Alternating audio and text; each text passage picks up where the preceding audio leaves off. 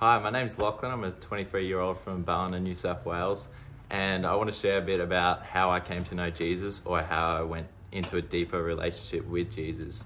So first of all, I grew up in a Christian family, but it wasn't until my high school years that my Christianity started to get a bit more real, and I started to dive down a pit into not knowing God anymore and turning away from Jesus because I didn't believe he could help me. And that left me in feelings of isolation and loneliness, and I really was in a dark place. And it wasn't until a group of YWAMers came to my church and they actually showed me what a relationship with God looks like, and how God is intimate and he loves you and cares for you and he wants to speak to you.